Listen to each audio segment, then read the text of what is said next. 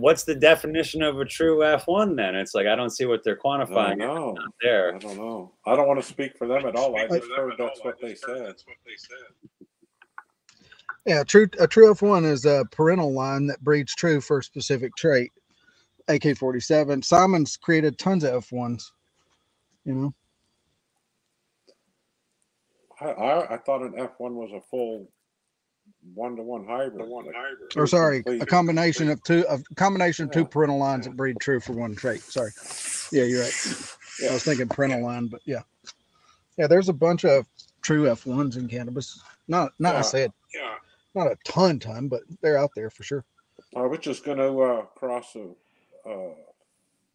Vietnam Black to the M10, which is the M10's the Afghani one. It's about 95% no deviation Afghani, and then I don't know how true to type that Vietnam Black is, but I would consider that an F1 hybrid. Yeah, it's just going to be a P1, right? Two P1s give you two P1s give you an F1. Yeah. Yeah. Or you could do like a, P2, but yeah, two parental lines, two IBLs basically, two inbred lines. Yeah. Make a true F1. Because Mike does a lot of that, or has come across both pure of each, and then or got them from somebody that had real F1 stock, and he'd probably be up on that conversation.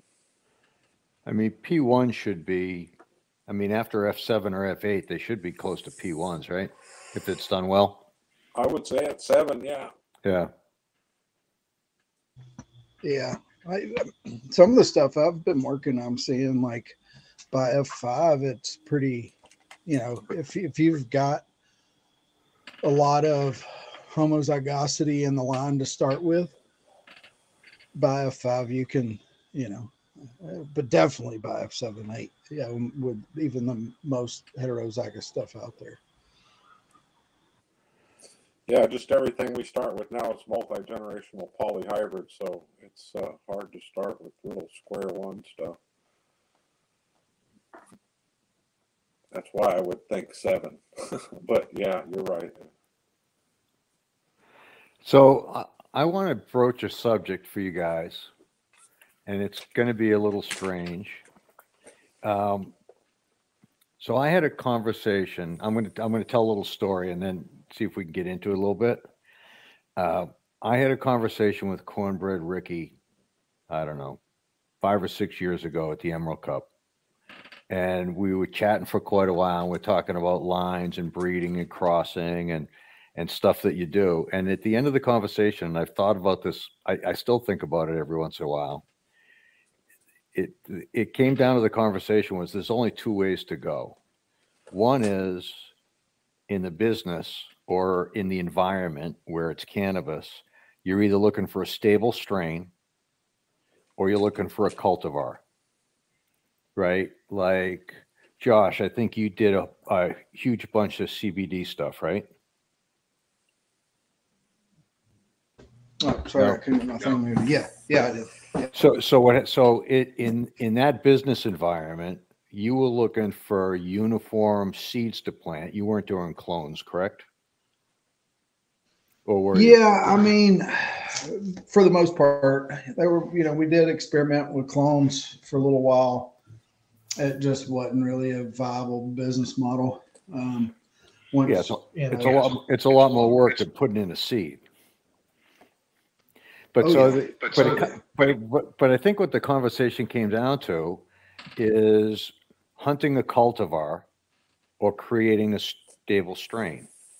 And they're not necessarily the same thing, right? I mean, if you can find a really special plant and you're running a cultivation facility, you're running a small shop, or you just, you're growing your own cannabis, if you can get that one cultivar that just stands out about everything else, that's what most people are interested in.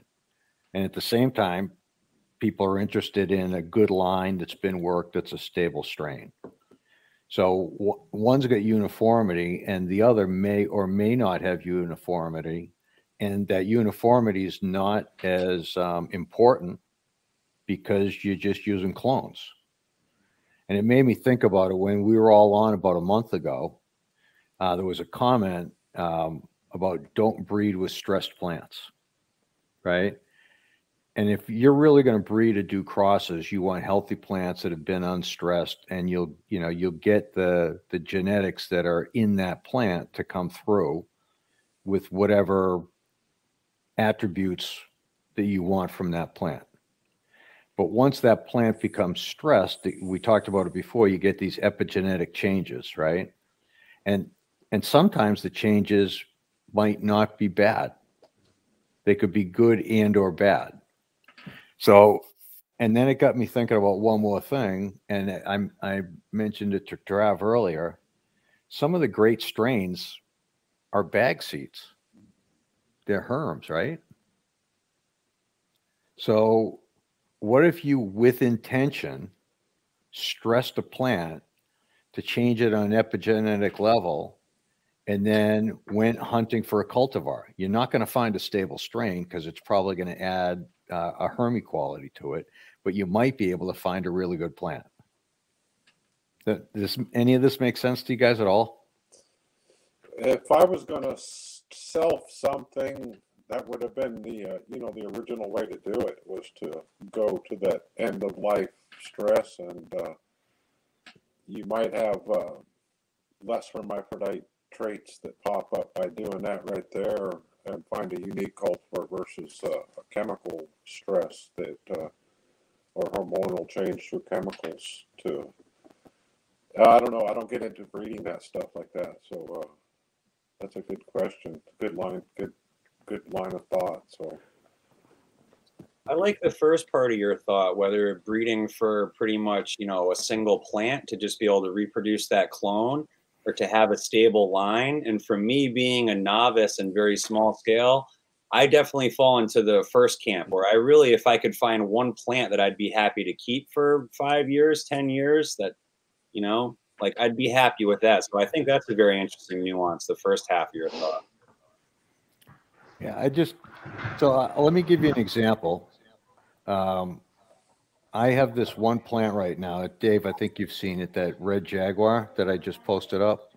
It's an absolute beast. Excuse me.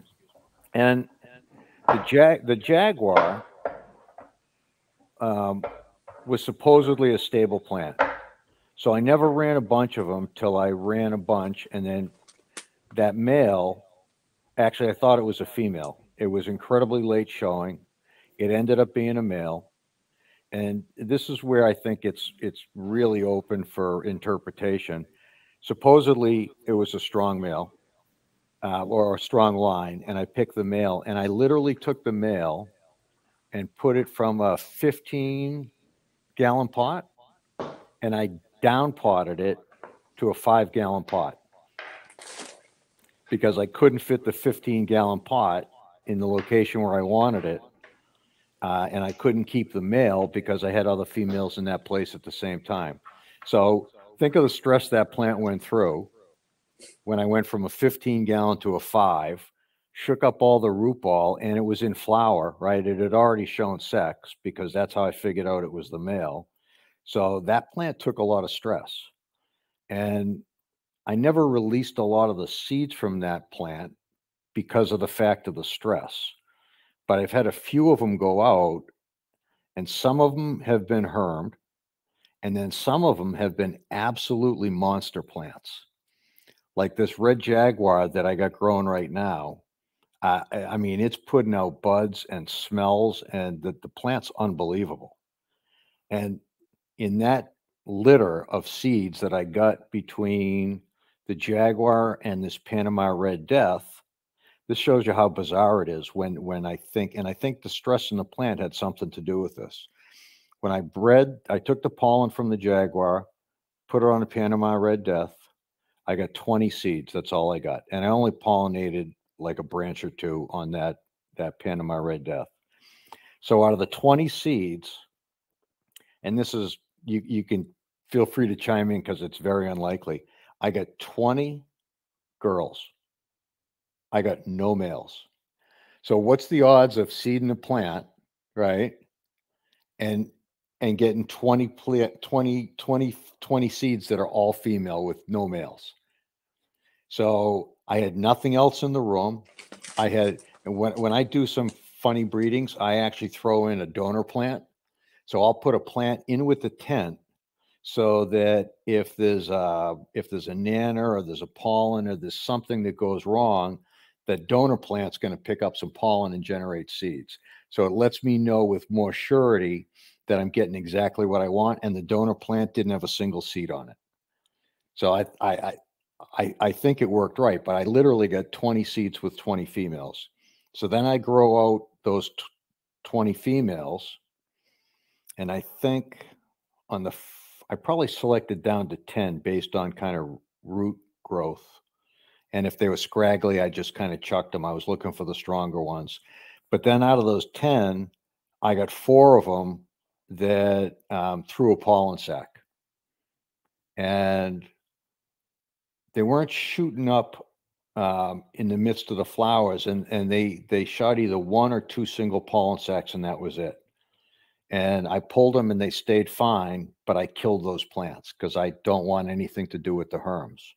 But this one red Jaguar 20, it just smelled different. It had a completely different structure. Made me think of you, Dave, because it had that really strong red stem. All the rest of them were green stems. I mean, and then I took that plant and I stressed it. I put it into flower. I put it back into veg. I cloned it a couple times. I'm literally growing it inside and outside right now.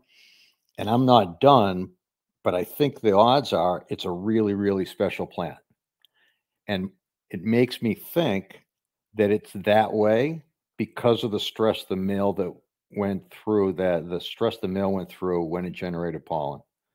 And it's only happened to me one other time with a Chili Verde male that produces some really, really good plants, but can give you some funky bad ones at the same time. So we're always talking about, don't you, and me too, right? Don't use stress plants, go through the whole process. We're looking for good lines. And then I kept thinking about that conversation with Cornbread Ricky about what if you're just hunting for a cultivar, right? And is there a different way to find something that's a little bit special or a little bit different? Then I'm thinking about Chem and Cherry Pie and some of these others that have this kind of Hermy trait, and wondering if you could actually breed like that or make crosses like that with intention, which is a little strange, right? I mean, you're going to have to go through a whole bunch of plants. You're going to have to expect some Hermies. You're going to have to expect bad plants. It's not what most of us do. This is an interesting topic. You know, working in the commercial side for quite a long time and consulting for, you know, some of the larger operations, this is one of the things that a lot of these guys are trying to figure out right now. It's like, how do we breed for, you know, basically true breeding strains? Because if you look outside of cannabis and look at traditional agriculture, this has been part of traditional agricultural breeding programs for decades and decades, right? Trying to stabilize traits across the board in seed form so that you have, you know, desirable traits, whether it's improved yield, improved protein production, you know, more bushels per acre or whatever it is. You know, cannabis breeding hasn't quite caught up yet to the, you know, traditional approaches of agricultural breeding. And this is one of those topics that I think it's being discussed in a lot of corporate meetings right now. And we see some of the seed companies, some nefarious and some not, that's what their goal is right now. They're trying to produce high yielding, uniform, you know, seed lines. Some are having some success with it, and others not so much. It's a challenge. Cannabis is a very complex plant when we start to discuss the actual genetic mechanisms that are at play. But instead of doing the stable line, Josh, right? You create stress on a male that's going to generate pollen, and it's probably going to give you a different makeup than that same plant that hasn't been stressed. Oh, you're talking about like yeah, but so the stress is, we did this in college. I had this professor who was studying the inherited traits from stress plants, and he was using tobacco. And what he was doing was exposing the tobacco plants to, and he used some Arabidopsis, Thaliana, and some other stuff, but he used tobacco mainly. And what he did was he would expose those plants to heavy metal toxins, cadmium, mercury, lead, things like that.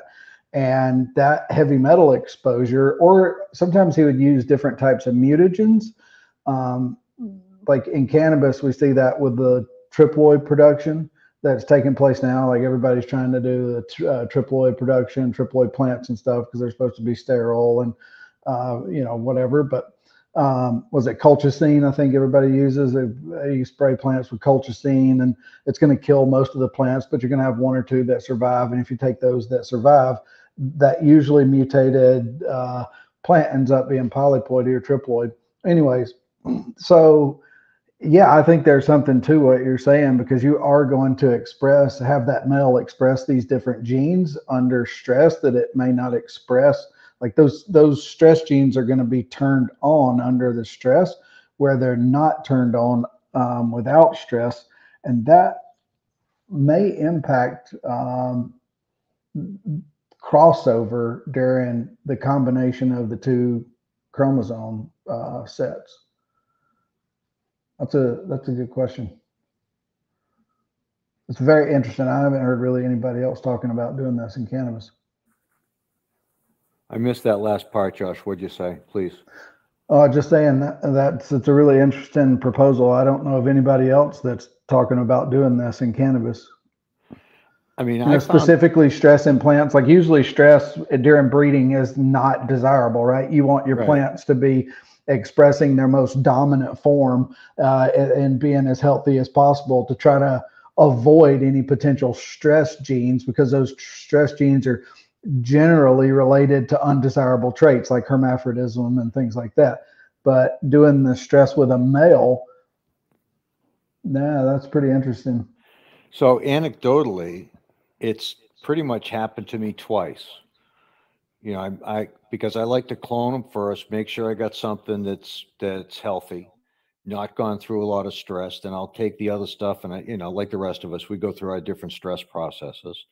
But over the years, I've had two males that I really liked that were stressed, and I didn't have copies of them, and I didn't have more seeds, and I couldn't do another hunt, so I used those two. And because of that stress, not a lot of them ever got really released. But on the few that have been out there, there's been some like really exceptional plants.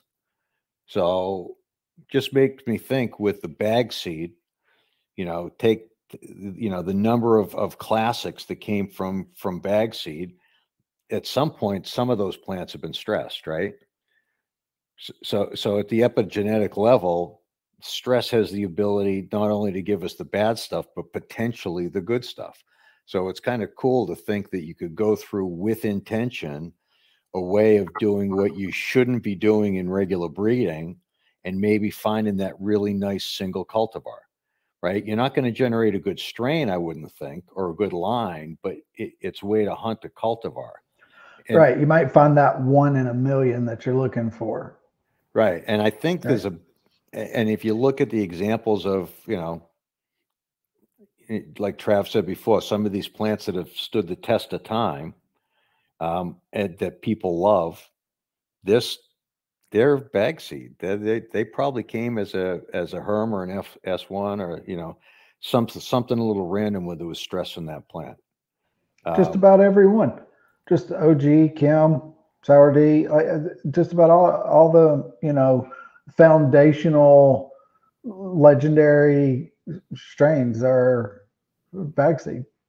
Right. So instead of us all doing the same thing that we're all doing, which is trying to keep them healthy, trying to keep them in order, trying to follow the traits down a worked line, maybe you add stress to a plant that you really like and see if it gives you something that's call it the 1 in a million or whatever you want, but it's the special plant, right? It's not that line that you're going to continue to work, and it's going to take more work to find that plant again, like I said, because I think you can end up with a bunch of junk at the same time, right? So it's just kind of, I thought it'd make for an interesting conversation, interesting kind of thoughts about, doing the opposite, but doing it with intention, not by mistake. And then I want to add one more thing and ask for your guys' comments. Most of you test, right, for attack, right? Total active cannabinoids, right? So I test a whole bunch of them. And I do some work with one of the big cultivation sites out here where I give them a whole bunch of genetics. And what I found is, I don't know how to say this right, the variability, the dispersion rate. So we did one strain and we tested, say, 10 to 12 plants. And the range from those 10 to 12 plants, and this was done at a cultivation facility. So all the food's the same, the lighting's the same, maybe a difference in the room, but it's generally the same. The total active cannabinoids came in on one set of plants from 15 to 25. To me, that's really pretty big, right?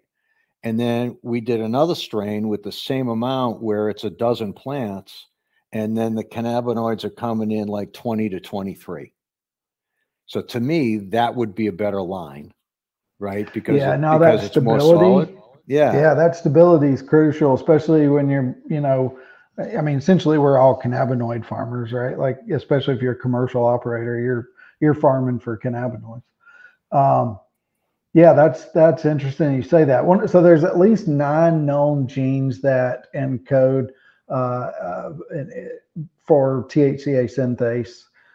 Then there's the CBDA leakage and some other CBDA synthase leakage that kind of accidentally converts CBDA or CBGA into THC. And so one of the things you got me thinking when you were talking about intentionally stressing like the male, that might, because THC production in the cannabis plant is essentially is part of the immune system and is a stress response, right? So by intentionally stressing the male, you may accidentally activate or promote, if you will, the THCA synthase genes, and it may actually, so one of the things you can do, and one of the big things that a lot of the genetic modification guys have been talking about lately is the THCA knockout gene, which some companies are starting to come out with these gene modified plants where essentially what they've done is they've went in and they have eliminated the THCA synthase complex altogether by gene editing and gene modification. But if you wanted to take and make a plant that like just made a ridiculous amount of THC, you could amplify the THCA synthase gene. So the THCA synthase is the enzyme that converts the precursors into the actual cannabinoid. And having more copies of that gene usually relates to having more THCA compound in the plant. So what you're seeing at the genetic level is some of the plants have more copies of this THCA synthase, have a larger ability to promote and produce the THCA versus the ones with the lower percentage. It'd be interesting to look at those COAs to see if you see, are the TAC numbers the same and similar, like say your total cannabinoids similar and you have more minors with the ones that are like 15%, and then like the ones that are 25 are just like pretty much strictly THC across the board, with like the 15 percenters having a little bit of CBD, maybe a little bit of CBC, some CBG usually pops up in high potency cannabinoids or high potency THC plants. So it'd be interesting to see if those TAC are all the same and it's just the THCA conversion, or is there fewer copies of those non-THCA synthase genes, and you're not getting as much production in that? I looked at one set, the one that had the large dispersion rate, right? This 15 to 25. And I didn't do a huge detail, but I think the total THC content, right? The realizable content between THC and THCA was pretty consistent, was probably, you know, somewhere in the 80 to 85% attack range. So it wasn't, one wasn't real heavy and one wasn't real weak. It's just that some plants were weaker and some plants were stronger, all in general. But I'm curious. That's typical. That's typical. I've seen that across the board. You know, when I run potency numbers on stuff, especially when I was doing a lot of CBD work, we would see plants that. Well, I'll give you a good example of one. The strawberry orange trifle that just won the Legacy Cup out in Minnesota. I bred that several years ago, and the first iteration, like I almost didn't release it because there was the line itself was stable as far as phenotypic expression, but the chemotype was a little bit variable. You would have, like we saw some plants expressing like almost 40% TAC with as high as 33% CBD. But then we would also have some that had like 16% TAC with like 11% CBD. And phenotypically, like if you were looking at the, you know, bud structure, plant height, and even resin production, like they all looked almost identical. They're very stable. And that's all the same strain, right? Yeah, it's all the same strain. But you would have, like I say, you'd have some that were almost nearly 40% TAC, and then others that were, you know, maybe 16, 15% TAC with like 10, 11% CBD, which is typical for CBD cultivars, right? Like the kind of average across the board for CBD is about 10, 11%, especially if you're trying to stay under that 0.3% threshold. You know, but like when we broke the 30% threshold for CBD, we were pretty stoked because we had not seen that yet. Obviously, it's not going. When you get over kind of the 30 to 1 CBD to THC ratio, it's going to break the 0.3 threshold. Just because of the CBDA leakage, like it accidentally kind of converts some of the CBDA over into THCA during that conversion process, just because of some funky molecular shit that's going on. And were you breeding plants at the same time with that stuff? Yeah.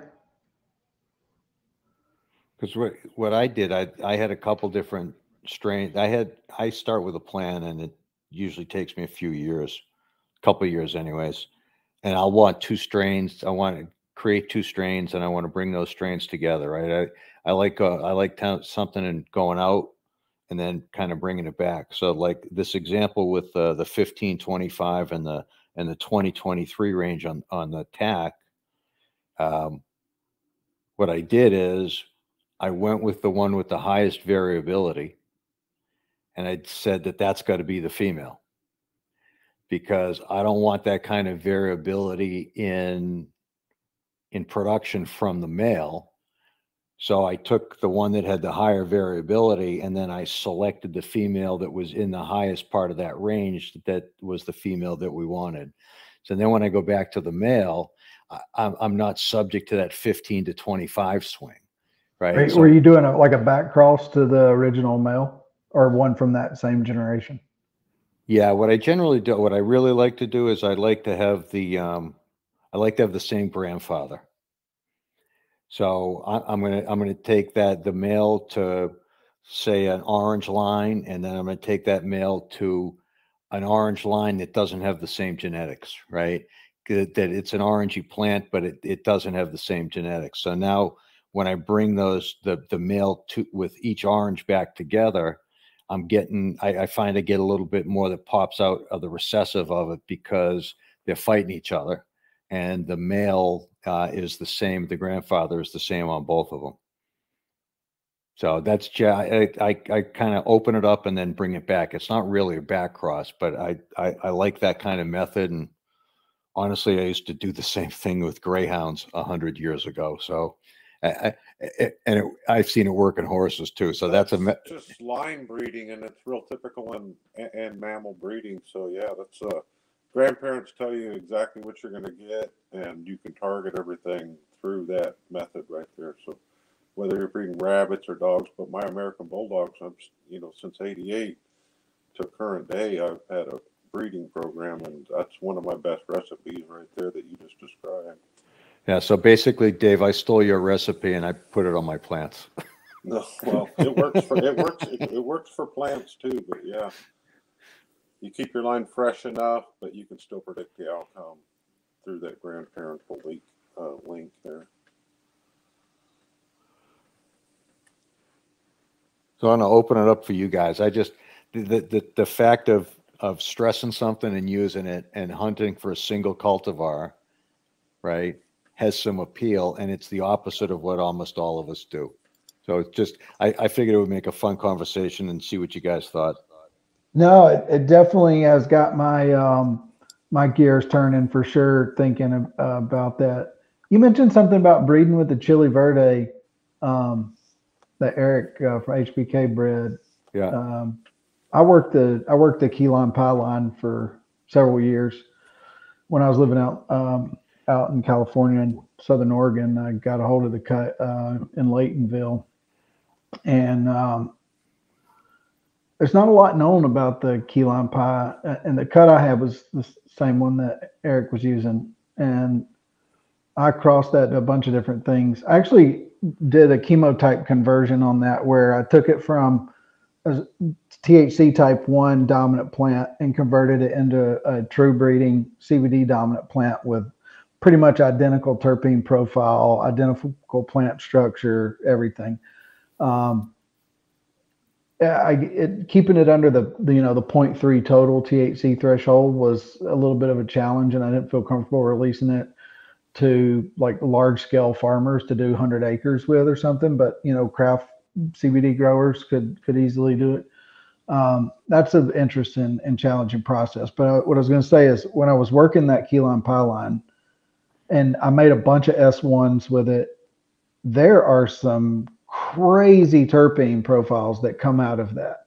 Yeah, absolutely. I mean, it's all over the place. Like, I've got stuff that's jalapeno popper to the most just deep cookie dough to like offensively lemon sour to hamburger helper chicken noodle soup. Like, I mean, it's that Chili Verde pack right there.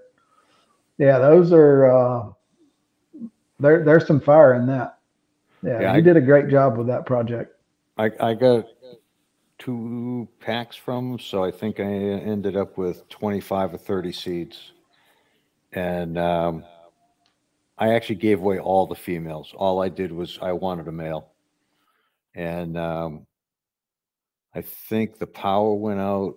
There was no light for 3 or 4 days. Actually, I had 27 plants. And this is years back. And I think we ended up with 4 plants that survived. Out of all, there was no power, no light, put them back in. They went through a ton of stress. That's why it was one of those plants that it was definitely stressed, and it probably changed something in the plant. And I gave away the girls because I was just looking for the male. And the male was really, really strong. But I still think it's got a little leakage. I wouldn't call it the most sexually stable I've worked with. But some of the plants that have been put out are really, really nice. So, but I like the Chili Verde. I just, that was the other one for me, other than this Jaguar. Those are the 2 examples where I had something that was stressed and I still used it. And that kind of got me on this whole topic of today, because I'm really pretty good about not using the stress plants. And then, like, you know, last month we were talking, I was thinking the same thing. It's, you know, can you do it with intention, stress a plant, and get a result that's positive? Anecdotally, I would say yes. I don't know if it's worth it for anybody. Maybe for a, you know, cultivation facility that's going to clone only and sell a, you know, a ton of cannabis out into the market. You know, they could have small programs just hunting for the, like you said, Josh, the 1 in a million of that special plant. So, and it's a little different conversation than most of us have. So again, that's kind of why I'm throwing it out there. Yeah, definitely a different approach.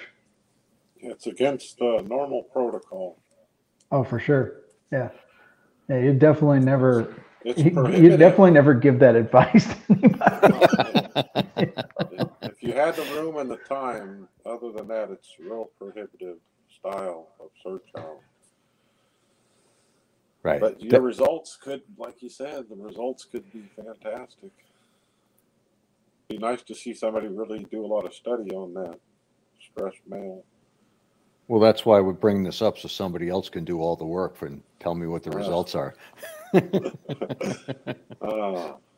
What would be the stresses that you guys would think of? Drybacks, nutrition stresses, light stresses? Like, where do you think the results would come back? I think drybacks, maybe. As bro science, I have no reason to think that. That's just what I think. Yeah, something that makes the plant think it's going to die, right? Right. Yeah, so, I mean, you could even use chemical stressors, like I was talking about what they do, and I would think, you know, temperature's got to play a big role, because once it hits that 45-degree mark, it's telling you that it's end of life, and it is going to be stressed to shit. So if you add that plus, you know, light deprivation, food deprivation, or overfeeding, when overwatering, there's so many stress cursors that you could throw at it. That's my normal grow protocol on my males. They gotta fend for themselves. Yeah, stress testing males is important too. I think, you know, like stress testing males. I've been seeing a lot of hermaphroditic traits pop up in some of these super poly hybrid males. It's like, yeah. You know, I just went through 50 plants, got them down to 3 males, got down to the 1 male that I really, really liked. And I went through a couple of processes and then put them back into veg, and with a clone, left them in veg in 24-0, went into flower. So guess what? Those are all gone. Start again. That's a lot of work, but you know what? You keep throwing them in, and you finally, and I was pretty happy. I thought I was getting someplace. I thought I got a really nice male. I liked all the traits, and then it just went into flower in 24-0, and that one took the dirt nap. But now I have to start. Josh, what do you know about like a S1 males that are herming and pollinate themselves? So it's funny you asked about that, because I've actually been playing around with that a little bit. Good friend of mine was growing some plants out, some old school plants from Georgia from way back in the day, and one of the males that popped up out of the population expressed that trait, right? Like it about 4 or 5 weeks in, it started throwing out some female flowers, and you know, it was like, oh well, that's interesting. You know, what happens if those, you know, like, I mean, basically it's a self male, and that is a way, like, so that's something else. If you have a line, like let's say you've got, like, you know, what Bob was talking about doing with the chili verde, it's like, okay, you grow out a pack of seeds, maybe it's the only, you know, known pack of seeds that exist of that cultivar, and for some crazy reason 3 out of 10 plants germinate because they're old, and all you get are 3 males. What can you do to preserve the line? Because if you don't have a female, well, how can you make seeds? But just like you can make feminized seeds through ethylene inhibition with females to kick out that male gene to produce pollen. You can add ethylene to males, and there's a few different products that you can get that are pretty cheap. It's a foliar spray. Now, you would never want to consume the product, right? Like the chemicals that you use for this, definitely don't inhale those. Don't make hash from it. Like, don't use that product, but you can use it, and it causes an overexpression of ethylene or triggers that ethylene pathway, which causes the male to slow down its pollen production, and you'll start to get female seed. So I'm actually working on that now, trying to produce some S1s from males. I've talked to a couple guys that have done it.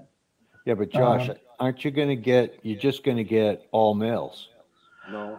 So that's what I thought. I was like, no, so I talked to a couple guys that have done this, and they do say that the ratio of males is higher than the female line, but you do get true you do get some XY and XX expression through the process. I mean, because you think about it, the female is XX chromosome, right? And the male is XY chromosome. So it has a copy of the X. So the females that are produced from that male reversal could just be a double copy of that XX chromosome, or the X chromosome from the male, without including that Y-linked sex traits.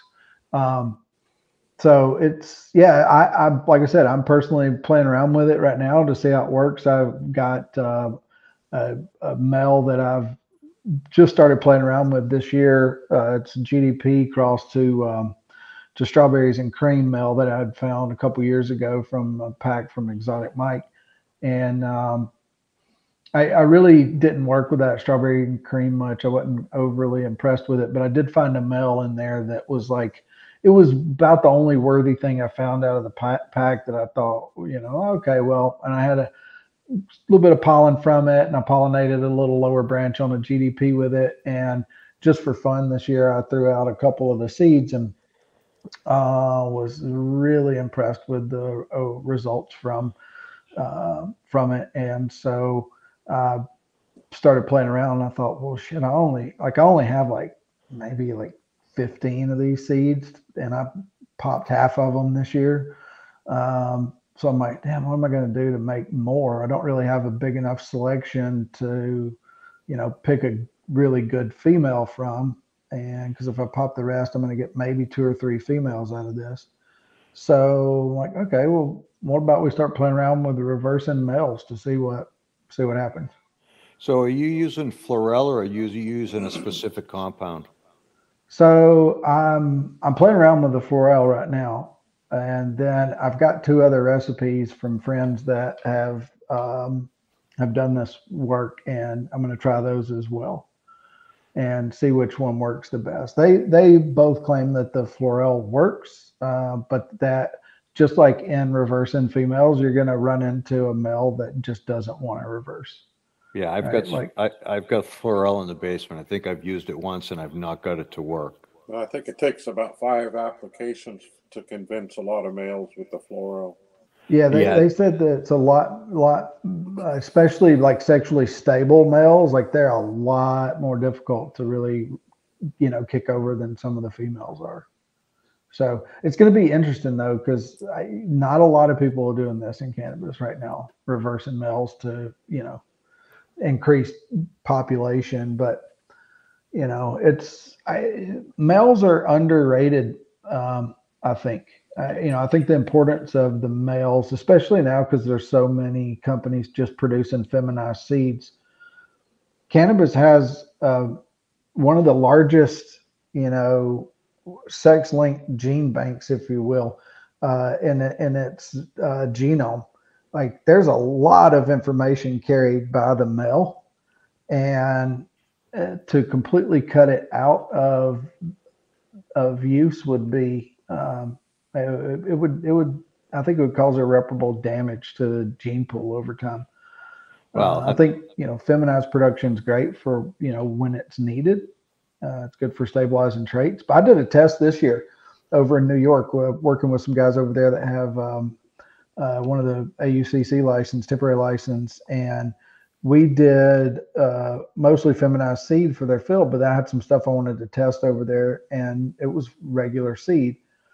And so we germinated the regular seed right next to the feminized seed, and it was staggering how much faster and more vigorous those regular seeds were compared to the feminized seeds.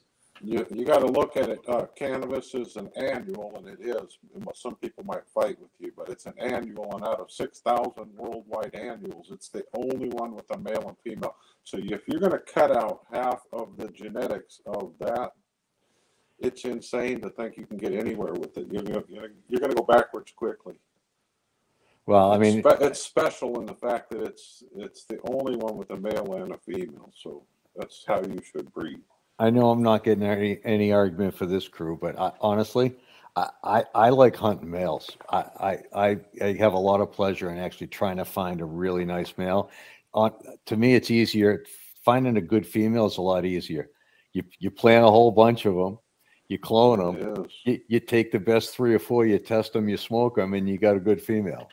One of the tricks in the 80s, people would test males would be using like the fluorel or an ethylene compound to get a little bit of bud induction, so you could get terpene profiles and maybe see what kind of structure the head's going to be on the calyx. And I think David Golden Coast has actually done that.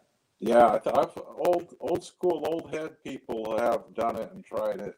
I don't know how, a lot of times it's stubborn and it ain't going to show for you, and then you're going to get past, you just kind of give up on that plant trying to get it to flip at one point. But you can get some female expressions on some of them pretty easy. I've never used it for like terpene profile, but I've heard it was common in the 80s that people would do that. Not really for breeding, but just to see what expressions that male is going to deliver, and then already have a backup copy of it to use or ditch, depending on what the results were.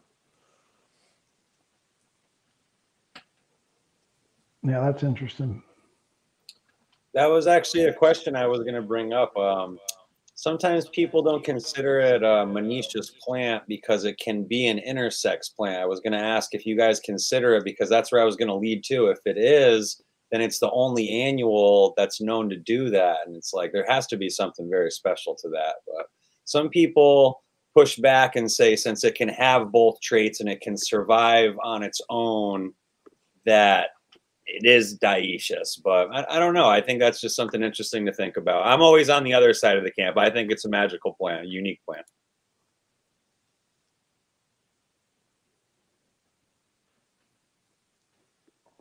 Yeah, I'm of the monoecious camp myself.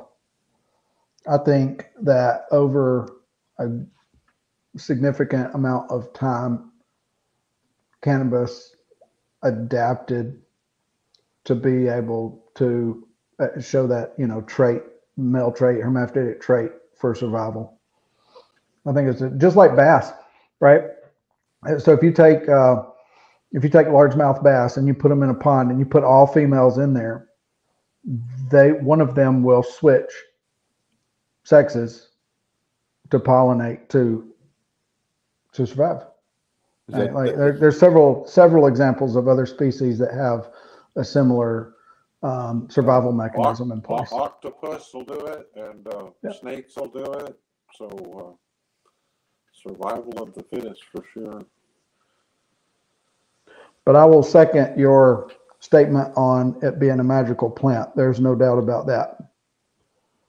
I've worked with, I grew up, working horticulture and greenhouses and things. And I grew up on a farm, and my granddad was big into horticulture, and I've worked with thousands and thousands of different species, and I've yet to come across anything in the world that to me at least, that is as unique and just fun it's fun to grow. Cannabis is a fun plant to grow. Well, you know what? Right. It never ceases to amaze us, no matter how long we do it. And there's more expressions than we'll ever bring out. And Josh, you've seen a lot of damn expressions, I'm sure. And I'd love to see what you've grown out in all those big groves. There's some crazy cool stuff. Like It's yeah. Every time I pop a seed, it's like, you know, it's you never know what's about to come up. You know, you hope you know, like you hope you've done your homework and that everything comes out right. But every once in a while, you just something happens and it blows your mind. You know, these random mutations or these recessive traits that pop up that you just don't expect. You know, I find it interesting. I haven't worked with it yet. The like Australian bastard cannabis and some of those like, you know, odd leaf mutations and stuff, the freak show, Duck's How about foot. the purpur, duck's foot. the purpur, the purple or green purpur, big single leaf that looks Oh yeah, yeah. looks similar to like stinging nettle leaf, but more narrow and longer. But yeah, that's a crazy strain right there.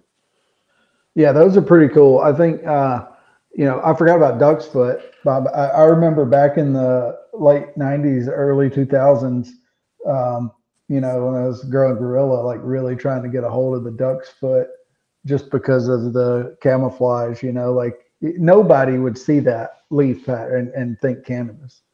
So I was like, man, you know, I'm planting in the woods and stuff, and every once in a while we get a stray hiker or hunter or something that, you know, stumbles across my patch, and you know, if I'm lucky, he leaves me a little bit, but usually they don't.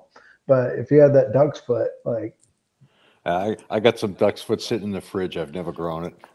yeah, I talked to a bunch of people that have it. It's I've heard it's not very remarkable overall, other than its you know, other than its unique mutation, which is cool. Yeah, no, that's one of the reasons it's still sitting in the fridge. Right. Yeah. Yeah. But it is a unique, you know, it is a unique trait to have that webbed leaf finish. That Pablo Picasso, I think, is a variegated duck's foot. You know what one that is? Pablo Picasso. Really interesting. Oh, it's extreme heavy variegated, much more so than that chocolate tie that you have, Bob. I got a nice one. That red one that you picked out on the very beginning when there were seedlings. Yeah. I've got that probably 3 feet in veg right now. It's a beautiful plant. That one's going to turn black, I think. Yeah, it's a really, really nice plant. I'm still trying to figure out what I'm going to do with it, but I'm keeping it around for a while. What happened with your black Colombian? Did you start the ones that I was supposed to start in July? Yeah, exactly. Then I don't have any space right now, but on the next seeds I do, I'm doing the black. I got them from Will from Dub Chase, and they are next in line. But with everything I had going, and then the season outside, I'm trying to see if my plants can make it New England to. Yeah, Josh, what do you think of this? I got one that's at least not going to be ready till the middle of November. What do you think the chances of that are? I mean, good luck. Yeah. Well, I'll say if any year, well, I don't know. Last year was pretty decent. Last year was with the drought, and we stayed pretty warm late. But I mean, I think we're supposed to get 30 degrees next week at night, so it's cold weather's coming pretty quick up here. We are about 30 today in the daytime, so we went well past our living outside. Yeah. I still got a few plants out that are hanging on. We got another rainy weekend. I heard on the news the other day we've had 2 weekends since May that it hasn't rained. Yeah, you know what they were? They were Labor Day and Memorial Day. Yeah. Isn't that interesting? Those are the two. The beginning and the end of the summer are the two weekends we've had without rain. Yeah, but it's been ridiculous. The chocolate tie you guys are working. What was that from? Like the Drawlow lineage? No, it come from Ozark Nation, and he said it was passed to him, and the guy just told him it was pure chocolate tie. What more do you need to know? So it is an imported IVL, and it's true to type. You know, it's real. It has some real unique dark chocolate, leather, kind of anisey and dark cocoa, real bitter cocoa terps to it, and really through the roof type of no ceiling plant. So it's kind of like energetic and great on that first joint, but the second one really, it winds your clock pretty fucking tight. Yeah, you kind of get to a laughing stage about the second joint, and then it bypasses that with the no ceiling thing, and you get pretty high. But yeah, that's good, interesting. Good chocolate tie. Yeah, have you guys seen any like cantaloupe terps pop up in those? I haven't. No, it does have a kind of a melony terp in it, but I wouldn't associate it really straight to cantaloupe or something. But there's a fruity melony kind of terp that can come up with it. That's a real unique plant because it's a true red stem on about a quarter of it, and maybe a little bit more. And those tend to run longer, like a 14 and 16 week, and they're the ones that are kind of the ones that you want to kind of keep your eye on. Well, so I took your advice, and I took 4 or 5 girls that were the green ones and gave them to a friend. He's grown them out. And he said pretty much the same thing you did about effect on the green ones. So he said it kind of knocked his socks off. And I've got this one red one that just haven't even gone yet. I'm just kind of going through rotation. I'm stressing her out a little bit, and I'm growing a couple different clones. I've never actually brought her to flower yet. So we'll see. Are those probably what, 13, 14 weekers? There's like a little early window on some. You could kill it at 12, but it's going to be on that pure, clear window right there. And then 14 weeks, and some can go to 16 weeks. So Nice. Ozark said that you want to aim for that 16-week one. It's the one with all of the effects. Is that the ones that you made I think it was chocolate tie F2s with? They're more like F7 or 8, I think, that Dave made. It's just called the IBL. It was. Or no, yeah, I think it was, you released some that were just, maybe it was just chocolate tie IBL a couple years ago. Yeah. I grew out a couple of those. I've been Chocolope. I've had Chocolope for a long time. Oh, maybe that was it. Yeah, that was it. It was Chocolope. Sorry, not chocolate tie. It was the Chocolope. Yeah. I really like that. A lot of people dog on that. If you even mention Chocolope, any purist would just say don't. You know, it's like you can get trouble for saying Blue Dream too, just like good Blue Dream. But you can get a lot of shit for it. So it's crazy. I thought Chocolope. I'm still a fan of it. I am. Whatever. I like it. I'm probably at F5 with that, and I'm really happy with it. I'd grow it for my own personal stash. It's easy to grow. It's 12 weeks and has great effects for 12 weeks. Yeah. Yeah, and it's pretty uniform. I remember what I grew. It was I remember all the females I had. They, other than just some real minor variation in like bud structure, and I mean real minor, and that could even just been environmental where they were in the room and reference to the light and stuff. But the terpene profiles were stable, and it's phenomenal herb. I still have some in the freezer that's I only pull out for special occasion and shit. So Bob, what do you know about the Old Timer One's original sativa, or what it was named Haze by, like Ace, I think, got it, and he just started calling it Old Timer One Haze. You know anything about that? I got some Old Timer Haze. Is that different? No, I would say it's going to be the same. But a friend of mine, he just grew it out, and he knows the source that I got mine from. And mine was original exact stock that Ace Doobie would have searched through and then replicated and sold. And we have just different selections. But he just finished some off indoors, and it's 23-week Colombian, and it's like the real deal. I've got I've got the seeds. I got 2 versions of Old Timers Haze, and then a couple others, and then I've got probably 5 different groups of seeds that are all Colombian gold, mostly referenced as Santa Marta. So when I tend to do a project, I'm looking for stuff that I could put together. Yeah, yeah. Right. So I'm going to grow my 2 or 3 or 4 strains all at the same time, and then I'm going to lean towards the ones that give me the best production, or honestly the best effect. But so those are still sitting. They're in the fridge, and hopefully I'll get to them. I mean, that'll be an interesting project. I know Kagi, who's into that Colombian, and done some search outs on that. And I'm I a saw big him pop in there for a little minute there, but yeah. He was in what I'm doing is a lot of the stuff I'm doing is the components of haze, right? You know, which nobody really knows for sure, but everybody knows there's Colombian in there. yeah.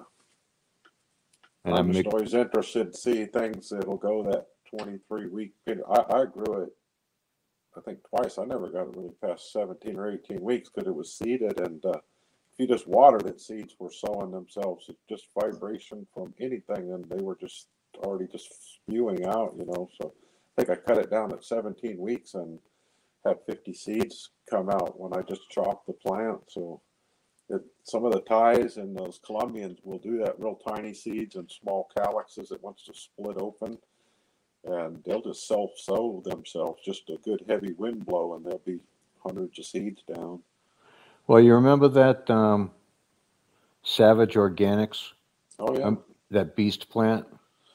So that was perfect name for it, a beast plant, because it looks like baseball bats and fucking things the size of your leg. So that's Mac Red Haze. So that's the Cuban Black Haze with the Panama Red and the Mac. And I think he brought that to 120 days. It was long.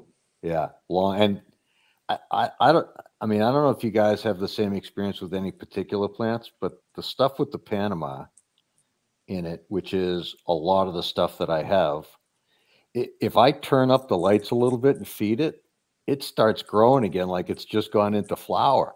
We did it. A buddy of mine has a closed room. You know, got some CO2. He's got the whole room was all done up, and we upped the lights, and it was like a brand new plant. I mean, they grew for another 30 days after it should have been done. You guys ever do that? Turn up the lights and give it food that keeps growing? Yeah, I've seen that with some the Panama stuff as well. It's a crazy trait. Oh yeah, a couple of Mango Biche right now that are, I guess I fed them to the 6th or 8th week, and they're real close up to the lights, and their tips are just like vegging out. Little 2 or 3 little veg tips were just 8-10 inches lower, still staying solid bud. So it is wanting to, like, it thinks it's springtime again and down where it lived, you know. Well, I don't think it ever goes over 14 hours or 15 hours down there, Panama. Their total light. I don't think it does. Yeah, I think you're right. I've never done the 10, 14, 11, 13. I've pretty much stayed 12, 12. So I just give it, the way my lights are set up, I can change the intensity. The other thing is I can change the red spectrum. What lights you running? Some old kind LED 1000s. Nice. Yeah. They're completely programmable. I did one. I was testing some males, and I was on ChatGPT, which is always a good place for me to get botanical information, right? And I was messing around, and I realized the importance not of just the photoperiodic aspect, but the spectrum aspect. So what I did is I put a bunch of males in 1212. I lowered the blue and I brought the red up. So I ran 750 watt equivalent in red and 500 watt equivalent in blue. And all except for 2 of them went into flower in 1212 because the red light triggered them. You know what? I got a 750 kind, and that's one of the only lights I've ever had that on 100% on all 3 channels. That thing causes bleaching You could be a foot away and it could still bleach the very tips of the buds. So it is powerful. They're a powerful lamp. It convinces plants to do shit that normal CHM won't. Yeah, I mean, honestly, like, I love those lights. I mean, I got 8 different settings. I can give it a sunset. I can give it darkness. It's great, except the light's very annoying to your eye. You have to. Yeah, I get glass. I have glasses I wear occasionally. It's not terribly. You know what's another part about that light though, is if you want to take a picture, all you do is turn off the red, turn off the green, and turn up the white, and you can take a picture.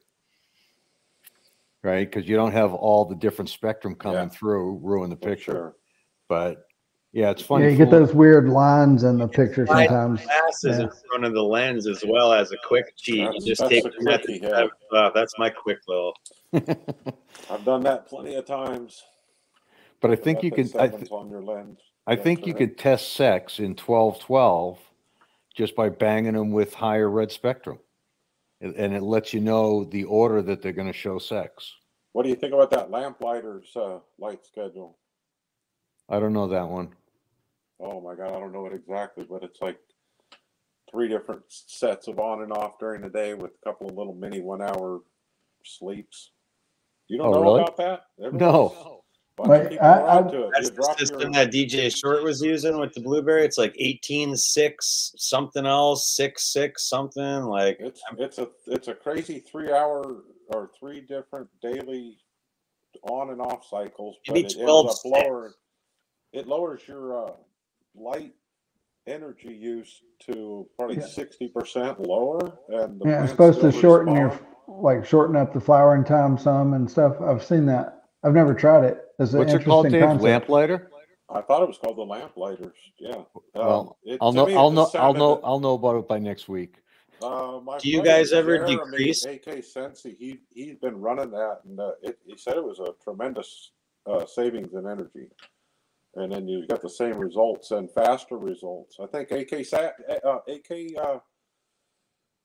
Savage Genetics is also, Bob. What is it? Is it Savage Organics or Savage Genetics up here?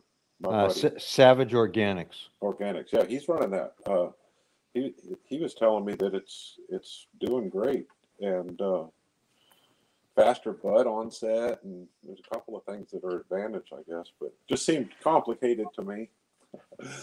Do you guys ever simply decrease your photo period as the flowering time goes on? I have it to where mine will start 12-12, but by day 60 into the last stretch, they're only at 10 hours of light, 14 hours dark.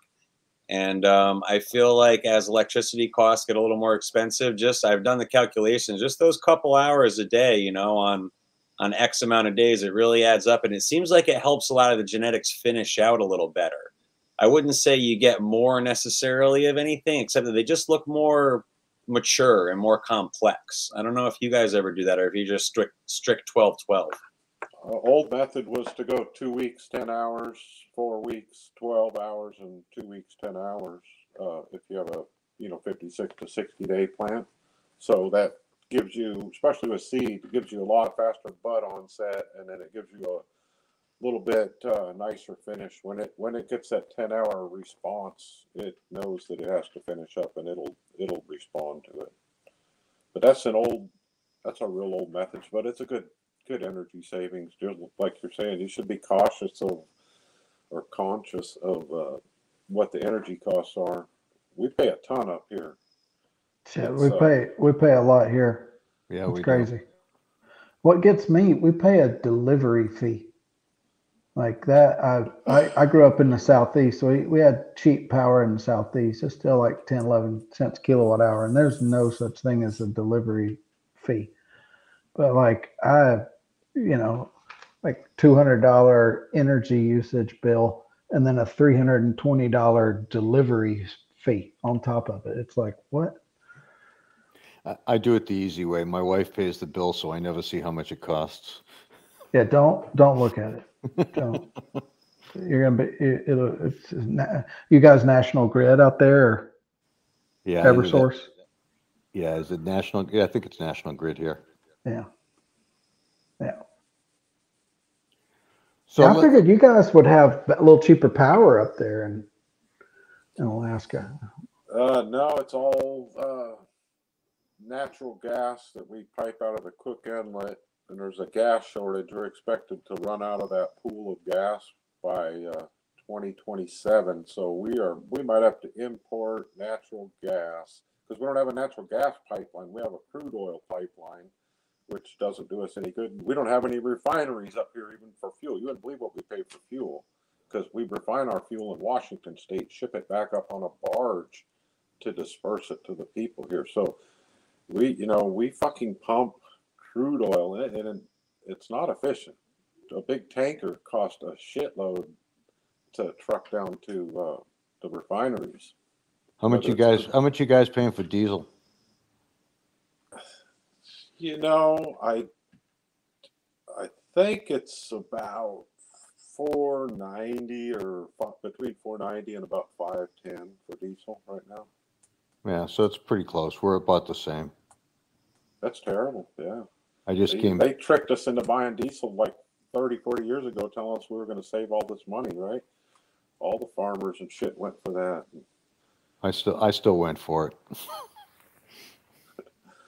I had a Duramax for quite a while, but I just kind of couldn't groove with diesel.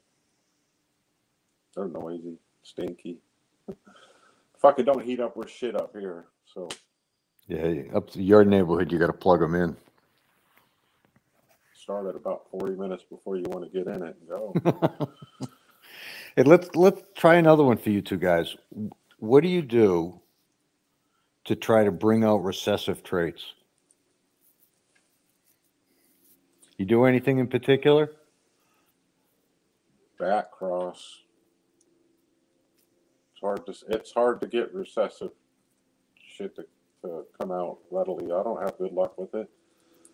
I think you're better off back crossing than filial selection of it, though. Yeah, so a couple of years ago, I don't know, I guess 2017, I was hunting through some old CBD stuff and had these ACDC Harley Sue seeds that I think I got from Green Bodie, from John Bays. And anyways, one of those plants popped up and it expressed I've always been a fan of strawberry terps and had spent most of the early 2000s trying to hunt down anything that was truly strawberry. Like I grew the strawberry kush and nothing. I grew a bunch of stuff from like Paradise Seeds that were supposed to have been bred, which Luke never really released the lineage of much of anything, but I did get in touch with him and he had a strain called Sugar Bay, which was bred with the Swiss White that was related to Erd Beer and Erd Pert that was supposed to be, Swiss strawberry. Never found like any true strawberry, but this ACDC Harley Sue, my God, it was like the finished flower, it was like opening a can of fresh strawberry preserves. Like it was just ridiculous strawberry. And I thought, oh man, I'm going to get strawberry everything, right? Like it's just going to be strawberry fucking everything from here on out. Well, I go and make a couple crosses with it and there ain't strawberry, nothing. I mean, strawberry. And I thought, okay, well, this is weird.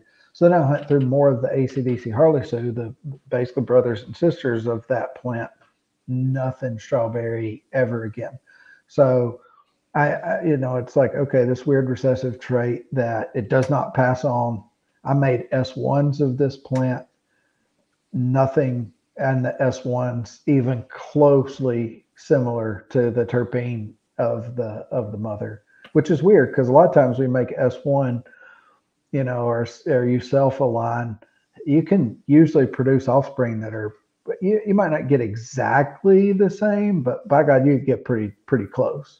Like even with the key lime pie, I made a bunch of S1s of it, and I've grown out a bunch of those. And I mean, I could stack up a couple of those next to the original mom, and you wouldn't be able to pick them apart.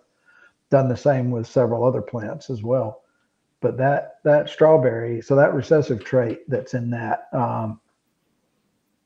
back crossing has been the only way that I've been able, and I think it just is like that amplification of you're set of genes. finally aligning the alleles to about 0.25% to get them actual correct alignment. That's all that is. So you run into a lot of, you're tripling and quadrupling any bad points fast as hell too. So with that heavy recessive search out, you can build a lot of problems. So yeah, oh my God, that's a lot of work.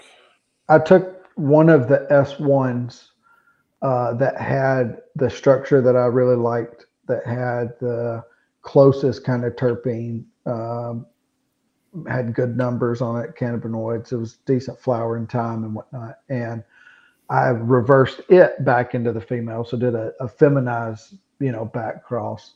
And there was some weird shit pop up in that. Like you're talking about, kind of you're also amplifying a lot of these like negative things. Like it was not what I expected. I don't see many people doing that really, like doing a feminized back cross essentially. I don't see a lot of folks doing that, and maybe for good reason. There was almost no vigor whatsoever. Some of the slowest growing plants I've ever grown in my entire life. And all kinds of weird mutations and stuff that popped up. But that's a great question. Like, how can you stabilize a recessive trait? How can you amplify a recessive trait and get it to become, essentially start to transform it or transition it into a more dominant trait? I think just incessant back crossing just about is the only way I know how to do it right now. Yeah. What about yourself? Like, what do you do? I think the same thing. I think you back cross. You look at the different lines that went in that are going to give you the effect or the morphology or whatever you want to, whatever trait you want to get to pass. You go back into the grandparents, right? And try to figure, is it one of the grandparents or a combination of the grandparents? Then try to find that genetic, could be even different than what you have. And then get something where the morphology of the plant is the same, which is what I would do. I would, because the mom that you want to get that recessive, that you want to stabilize that recessive trait, you'd look for a male where the plant grows exactly the same, right? The node structure is the same, the leaf morphology is the same, and I'd look for a male from the grandparent lineage that's as close to that mom as possible. And then I'd breed into the mom that you want to keep. And then I'd select the best son out of that structure, out of that series, right? And then I'd go back into the mom again, right? But I mean, that's a lot, that's a couple, for me, it's a couple of years, right? I mean, I can't do that very quickly, but I do some of it a little bit, but honestly, it's like, it takes a long, long time. I'm curious to hear your guys' opinion on when a plant simply becomes a clone only, and it becomes to the point where it's so recessive, or the recessive trait that single plant's showing is so valuable, it's not really worth trying to take it forward. I'd love to hear situations where you guys think that is applicable, because to me, I would just keep the plant as a clone. To me, it's an easy conundrum to solve, but that's not an easy way to share it or put it in the fridge to pop later. I'll give you one good example of a clone only. Useful Seeds, Randy, God rest his soul, left us this year. Did some really, really nice work. And I think one of the nicer plants that he put out was called Bag of Oranges. And actually, Dave, Frink went on his orange kick a couple of years ago, right? And yeah, he must have grown 15 to 20 different orange strains. And at the end of the day, Bag of Oranges is the one that he picked. So I ran out a whole bunch. I got a whole lot of stock from Randy while he was with us, and I ran out a bunch of Bag of Oranges. I selected a really, really nice one. Just literally smelled like you were opening the drawer for a bag of oranges. I mean, it was just orange zest coming at you, and the plant turned black when it finished. I mean, technically it might be purple, but it was a black plant. And I took that plant, cloned, ran it again, and I took what's been one of my better males at the time was that Panama Red, that Panama Red 1, and I pollinated the entire plant. And I ripped apart every single bud from the bottom of that plant up, and I did it over a screen so I could keep a little keef, and I ruined all the weed. And when I got to the last single bud on the primary collar at the top of the plant, I got one seed. Right. And I grew that seed out, and that's a clone only. Good. Because the other plants are gone. So, and in that case, it turned out to be, I called it Booper, real easy, right? Bag of oranges, Panama Red. But it comes out with a really, really, really nice, happy, giggly, social high, mid 20%. And I got one growing out back right now. And Josh, you know what the weather's like. It's probably one of 2 plants that I have out of 10 in the back that's not had any PM or botrytis. It's had 0. Like the plant's an absolute champ. So in that right there is a gold mine. Yeah. So right. So that plant is really a clone only because the mother doesn't exist anymore, and the father. The pollen I have is 5 years old. It's probably at the edge of its doorstep if that's going to work. So what I did in that case, that's when I made S1s, right? Because it's actually clone only, and we've grown out a bunch of the S1s. And like you said, Josh, I got to think 90 and 95% of the plants look like mom. When people talk about diversity, I've not done a ton of S1s, but I've done a few like this one when you want to keep something around and it's a clone only. It's got to be at least 90% of just like the mom. So that was my real reason to S1. But that plant was single seed. You grow other plants where you get 1,200 seeds and you hunt and you hunt and you hunt. And I got one plant, I get one seed out of it, and it ends up being a great plant. So, Murphy's Law, who could tell?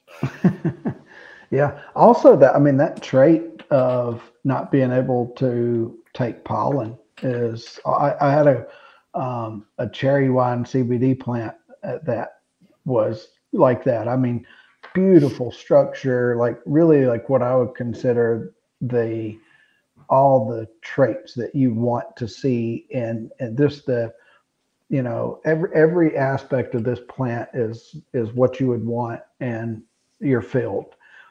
And I had a male that was just stunning, dusted enough pollen on it. There's no way that it wasn't fully pollinated top to bottom. And even, I'm interested, did you notice did the calyx even start to swell up a little bit like it had taken seed? Like when you did that cross, but you didn't get the seed, right? You break all the buds apart and you're like, where the hell are the seeds at? But the calyx, they kind of swell up like they've got seed. Because I thought I had a fully seeded plant and it looked like seeds were in the calyx. And I'm like, oh, hell yeah. And I didn't check them. Normally I'll check to see if I got, I'll poke around a little bit with a tip of a scissor or knife or something to see if the seed's in there. And I didn't do that time. And I broke that plant apart. And I'm talking about a big plant that was outdoors, that was 4.5, 5 feet tall, about as big around. I should have got thousands of seeds off thing. I got 3 seeds, I mean, well, I didn't check this one. Excuse me.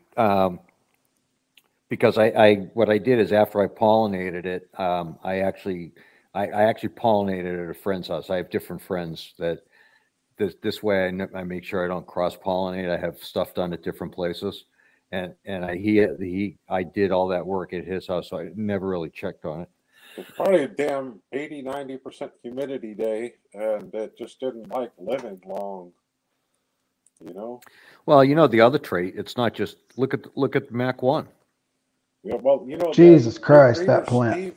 I love Breeder that plant. Steve was on Breeder Steve's million seed search. He was trying to find commercially viable, like polyploid or triploids that didn't have pistil, or it looked like a normal female and had male and female chromosomes, but wouldn't breed even if there was like stray hemp pollen or blown in pollen or S1 Hermy pollen or any of that.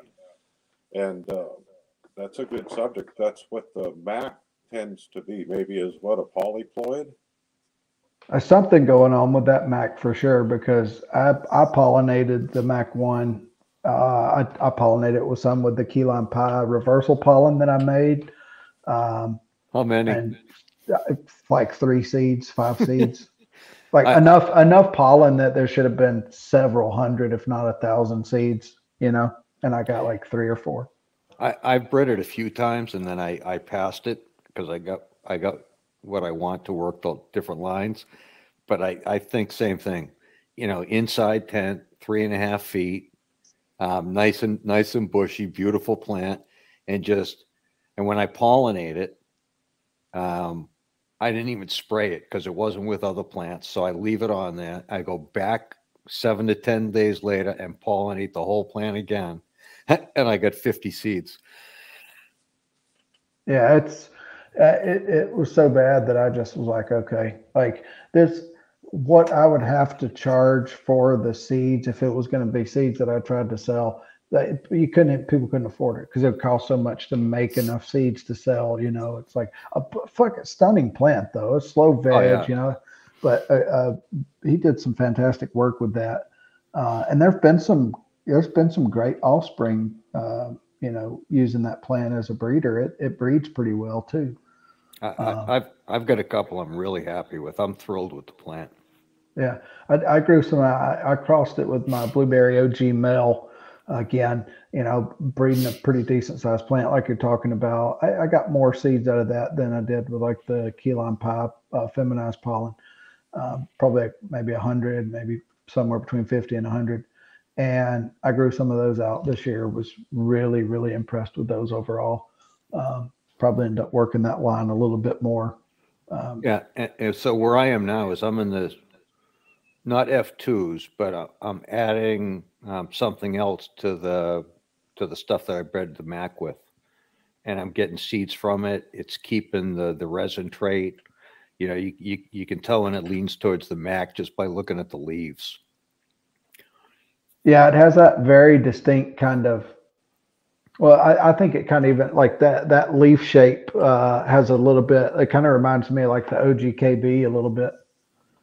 You know? Yeah, well, and I'm doing a ton of stuff on the NLDs, right? The sativa stuff. So and none of those have the kind of leathery leaves that the Mac have. So you can really watch, you know, when you're doing these first F1s and you get the 3 major phenotypes, it's really easy to pick from them. Yeah, I like the plant. It's been a great plant for me. He produced a ton of seed when he did the seed line release, and I know that stuff breeds very prolific. You get males that dump pollen, and you get females that really accept pollen well. Yeah, that one cut that was, I got the cut from a good friend in Portland back in, 2018 or something, and kept it around for several years. And that cut, it just, you know, I think I've got a pack or 2 of the seeds that I haven't grown out that I should, and a bunch of other of his stuff that I need to grow out. He put out OCDM 15. Have you ever seen that one? That's a nice plant. Yeah, I grew that in a commercial facility in Illinois, and that's a great plant. It's a great. So I got, you know, Cecil Crabtree. Oh yeah, yeah. So a few years back, Cecil sent me his cut of the OCDM 15, and that's the one I used for a couple projects. Was really great plant. I don't have the facilities to keep a ton, so once I get a really nice plant, I already know which lines I want to bring into it and what I'm going to do going forward. So I generally do you know, 2 to 6 breedings, so it crosses, and then I let the plant go, or I pass it on to someone.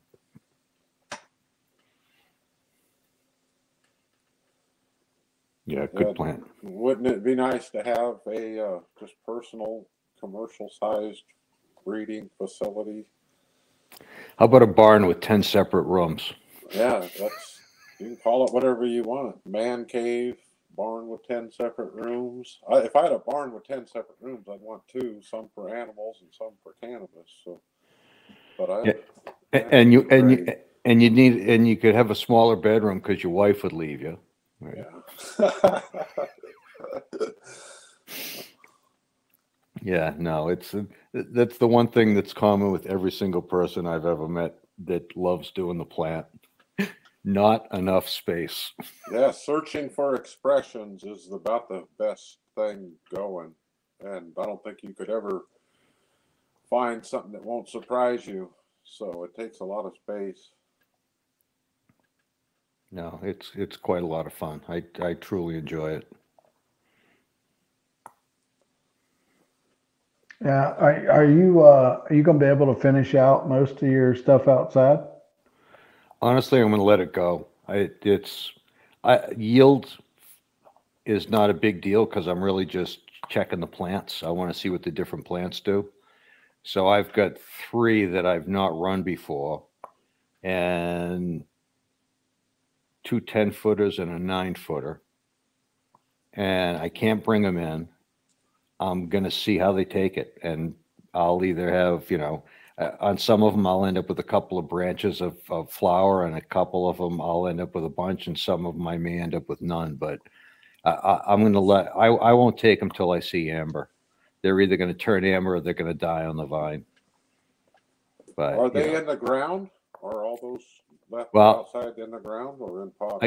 The one real nice one is in the ground, and then I got 4 of them, but they're also 65-gallon pots and 10 feet tall. Yeah, but I think in the ground's going to give it a lot colder feet real quick, or it would make a big difference up here. Our soil's so cold that if you had something in the ground, it would respond to it very adversely as opposed to above ground potter of any size.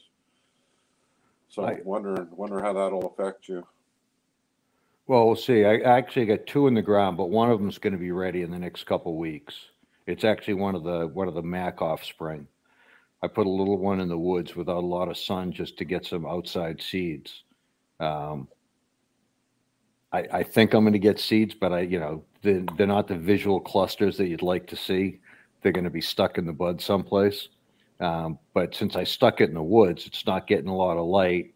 It started going early, and it'll be done in the next week or 2. The rest of these won't be done at least one won't be done for a month. And Josh knows we hit in the 30s. It's going to be interesting to see if it can survive that. Yeah. What do you guys think about that? Like, when I used to grow kind of gorilla back in the day, when I grew gorilla in the woods back in the day, I used to go and plant like cutovers. And then I would also go and plant a lot of stuff. In the Southeast, we have a lot of longleaf pine on top of the ridges. And so those longleaf pine habitat, especially the older growth forest, it's more like a prairie than it is like dense mixed hardwood forest. Like, what do you guys think about like partial shade kind of forest grown compared to just like full sun, no cover, no shade, no, just plant out in the wide open? I mean, the wide open, you're going to get better production. All right. If you got sun, the more sun and the more wind, they're going to grow. I mean, this one that I stuck out back, if I'd have put it in the sun, I know that the plant would literally be double the size that it is right now.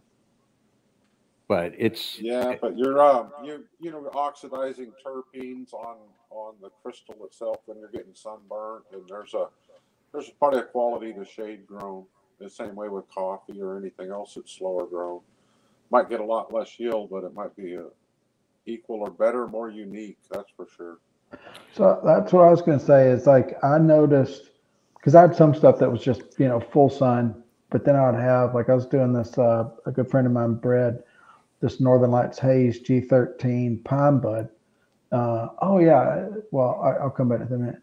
And so I had some that were just out full sun, you know, definitely tighter bud structure, better yield, stuff like that. But the ones that were in under the pines and were stuck in those pine forests where they got some partial shade, that was some of the best herb I've ever grown. Matter of fact, every year I still chase that. Like I try to grow that again. It's You know, like, it could be part of it, Josh, because I have the same soil. It my my acreage is all pines, so the soil's more acidic, right? And so the plants like the soil. Like at a friend of mine, he's literally a mile away. He's got no pines on his property. He's got nothing but hardwoods. And I think the soil being where the pine trees grows tends to be more acidic. It's probably going to make the plant a little bit happier too. yeah, that's interesting. I was thinking about that. I where I'm at now, I don't have as many pines as I have back in Alabama, where we were at there. And I'm still in a similar soil structure type, the sandy loam, but the pines I don't. Yeah, that's interesting. But I think, yeah, honestly, I think you and Dave are both right, right? I think the combination of sun and shade with wind is going to give us the best results of the plant, right? Yeah, I think so. It seems interesting if you look at like where some of the feral, you know, like land race natural populations of cannabis tend to find themselves.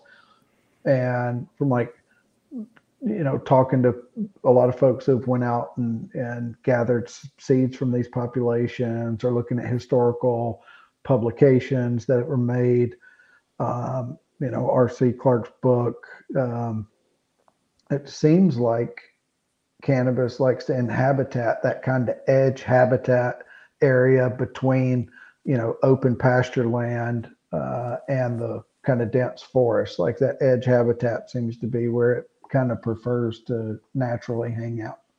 I've found it wild in brushy riverbanks, but it could have been from migratory workers that would actually throwing out imported cannabis seed. I don't think it was that heritage hemp that they could trace back to any known patches, but I've seen complete feral patches that are they don't want to grow in the open. They want to grow in a semi-shaded area.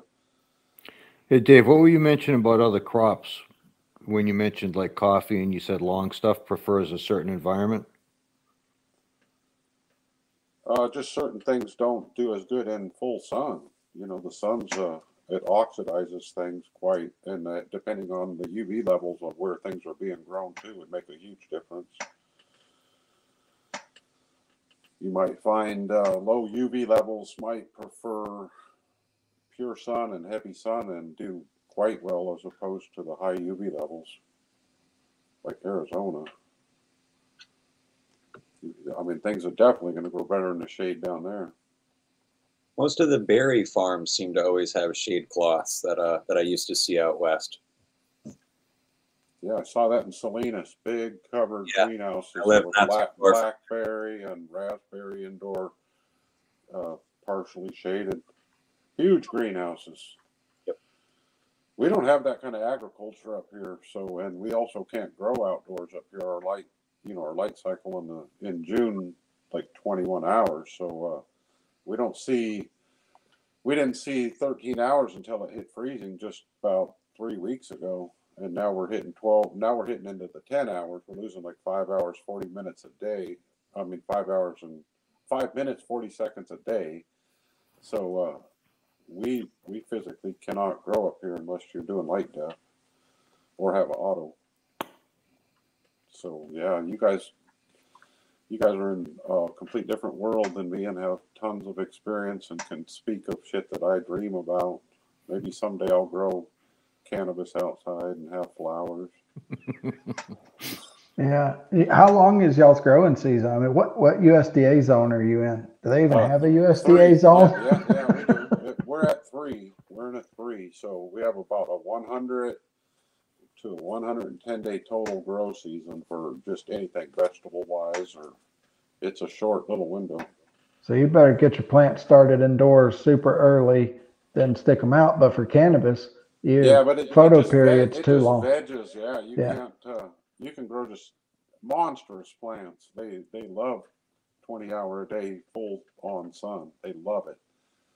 But it doesn't do you any good because you don't have a facility big enough to flower the beast in, and you can't move it. And you could light dep them though. You could have a a forever flowering type of greenhouse, and you could kick ass. Your neighbors are gonna be thinking you're well. Nobody really has that up here, so if you did have it, you would automatically know it's filled with cannabis, and then nosing. It wouldn't be illegal because you can have X amount of personal growth cannabis up here, but it looked funny with it. And then when it gets dark, in the winter, we're at 5 hours of light total, so greenhouses look pretty funny when they're 1,000-watt light and they're keeping your end of the year crops going. Like I have peppers in my greenhouse right now. I killed a lot of tomatoes, but I still have a lot of hot peppers, trying to let them finish out. And it'd be 10 hours of light and losing 5-6 minutes a day right now. So you have to actually add supplemental light. And that after dark, you're the only guy in the neighborhood with a light. It looks like a spaceship landing in your backyard with a 1,000-watt light in your greenhouse. It's pretty comical looking. My wife will be 2 roads up and can see that thing coming down to our place. Yeah, it's pretty challenging up here. You're on the frontier. I've also had some friends talk about as far as the soil composition and when you're contrasting the prairie type pines to the old growth. I've had friends talk about how it's bacteria dominant in the prairies, or I guess the pine forest, the younger forest, what you guys are saying. And a couple friends seem to think that that's a big part of cannabis success in those areas. And they seem to think the old growth type forests that are super fungally dominant might not be ideal for an annual plant. So wanted to throw that nuance in there too, which I think might correlate with the pH, like Bob was saying. Yeah, I don't know. The only thing I would say is I like the benefits of the hardwoods, but with the fallen pines, I didn't actually do it this year because I did a little bit different style grow, but I can usually go out in the woods locally in the pines and find a pretty good patch of mycelium under the leaves and the pine needles. That's what I was going to ask you just now, is what's the better soil with myco-wise? And the hardwoods, I would think because of the leaf coverage, you would find better colonies of IMOs. Right. But I mean, that's what I would think too, but I've had no problem literally in my backyard. I got a couple of fallen trees, and between pine needles and leaf cover, if I get down 2 inches, I mean, it's a nice white puzzle. I get a really nice flow of mycelium, and depending on the grow and what I'm doing, I'll put those on as covers on the plant. I was just thinking the more acidic pine soil that you would have less mycorrhizal activity and fungal activity just due to the difference in pH over slightly more alkaline. So yeah, you would think, but I mean, almost every time I've checked, if I go looking for mycelium, I mean, not now, but if I go looking for mycelium in the late spring, it's there. I can use it. I guess that's why they say to collect it from 10 different zones and regions and get a good mix of it, all natural, outdoor mix of IMO. I wasn't going through the full process of IMO, but I was taking the mycelium and then charcoal, right? So, fancy name for biochar, right? Charcoal that's from the stuff that you burned down from last year, but really, solid charcoal, and then hitting it with insect frass and trying to inoculate it with the mycelium and the insect frass. And I'd let that stew a little bit, and then I'd transfer it to the plants. Worked pretty well. And everything is right there in the backyard. I don't have to go any place. It's, I'm using what I have.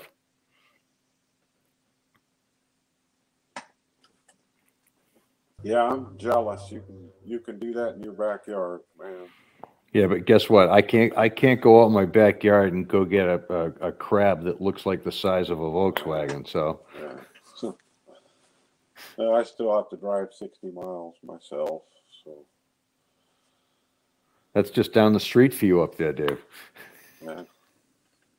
It actually on the 15th, the crab season opened up. They only let us crab for personal use crabbing once the weather starts freezing, and you'll get freezing spray. It opened on the 15th, so 2 days or about 4 days it's been open now. And it gets dangerous. You get like freezing spray on your boat to be able to go catch crabs. It's not fun. So when are you going? Yeah, we are probably going to go in about a week and try to go deer hunting and throw crab pots down, something like that. The weather allows us, and during the equinox we get too much wind. Real common, we get 50 knot winds now, all the time. So you get a little break, try to go out, you get caught out there. Yeah, a different pleasure I don't have.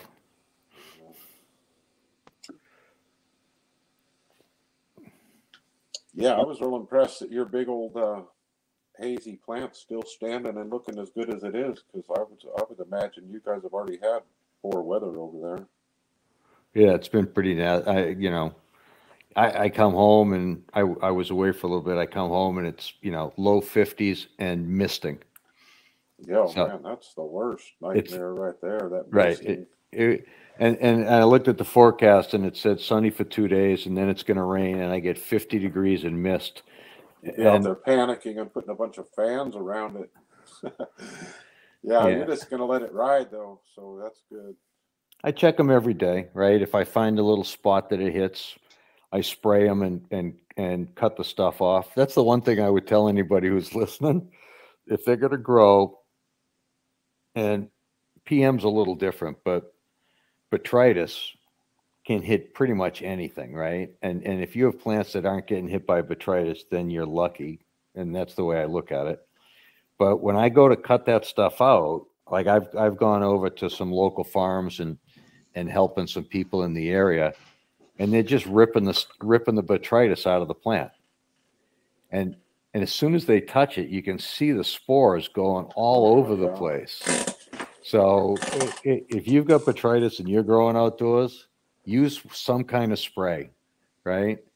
Like I use the old, I use water, milk, Dawn dish soap, and potassium bicarbonate. And it's probably going to kill all the local terpenes, right? I mean, it kind of smothers them, but I'll tell you what, it kills the mole right away. And I don't cut anything out that I don't spray first. Isn't lactic acid and the bicarbonate opposite of each other though? Well, so the reason you're using the bicarb is because I'm bringing the pH above 8.2. Yeah, but I thought lactic acid was quite low, so it's just bypassing what's the purpose of the lactic acid at that point? The reason for the lactic, it's not so much the lactic acid, it's the first recipe I ever saw used water and milk, and I've used water and straight bicarb, and that works. But when I use the water and the milk and the soap as a surfactant with the bicarb, it kills everything. And the only thing I know that works is the bicarb brings it up and the soap acts as a surfactant. But when I spray a piece of botrytis and I'm cutting out, I can go back and look at that branch and there's no fuzz. It's around, it's going green. You got a small spot of that kind of brown that's left from the mold that was there, but it's dead. Yeah. So I had Ty that was outside during our summer was just like you guys. We had the coldest, windiest June. We had the heaviest rain on record and since at least the 50s. And then I had probably 8 or 10 week Thai bud that was wanting to herm on me. And I just decided to kick it outside and let it just see what its expressions would do. And it kept flowering, and it went all the way through a lot of storms, which not high humidity necessarily, but a lot of rain, a lot of wind. Then the temperatures got real cold, and as the oldest growth that was on there started to die, it would get a little bit of botrytis, but being that it was high, it wouldn't just straight up rot and go to throw in a lot of mold spores. It would just get a little brown spot, and I was able to just spray it with lactic acid, and that would tended to be enough just to stop it in its tracks. I wasn't dealing with powdered mildew at all, but it ended up going about 5-6 weeks fighting that stuff, and only had those tiny little brown spots where you could see the tiny original attack was. The only thing that killed it was it just, it came down to freezing. Right. So for mine, like, I'm not saying use the spray I use. I just say use a spray, right? I just think it's interesting that you had both. I've seen either or on that. Never seen somebody use them both. Honestly, I use. If it works, I'm more power to you. Well, I've got one tent where I use for testing. It's got no humidity control, and it's got one small fan. So it's a little breeding ground for PM, and I get to see which one's more susceptible. And if I want no PM, I literally take those out, take them out of the light. I spray them with that mixture every 2 weeks, and I get nothing. And if I bring new plants in and I want to see how they're susceptible to, volatile humidity swings, which happens in that tent, I just put them in there and I don't spray them, and I see which ones can start to get PM and which ones don't. And if I'm running stuff in flower, then I'll change that tent. But I actually use that tent to see which ones will get PM. And it's amazing, right? Because you clean them up and you put them back in, and it's the same one plant or the same two plants that are still getting the PM. But that spray's worked for me indoors, so I use it. And I just think if you use straight soap, if you use straight milk, with using LAB, it doesn't matter what you're using. Spray that botrytis before you cut it out, because if you just cut it out, it's going to spread. Yeah, I did a little test on that this year outdoors to see on the spread, because I had some botrytis pop up obviously this year of all year, and definitely spray. And I actually did a test with like some 10%, just a 10% bleach spray, and that worked really well. I would spray and then let it sit for a little while. Usually I would do it like in the morning and let the sun hit it, spray it with the bleach, and then come back in like an hour or two, and it's like the buds just like dried up. Like I say, with the botrytis, it's like you can visually see where it's just like kind of dried up, and just, that chlorine reaction. And the plants that I did that to, it's made big difference in the spread for sure. And then I was going to say, one of the things I've been using the past couple of years, not just for powdery mildew, but botrytis, and just overall as part of my IPM program, is bacillus. Like I've used Impello Biosciences Tribus pretty religiously, both in the soil and spraying on the plants. I do 5 mils per gallon foliarly. I usually will add a little bit of molasses and kelp. I do about 5 mils molasses and then just a little bit of kelp with it. And what that does, it gives a little bit of food source for the bacillus to kind of establish itself.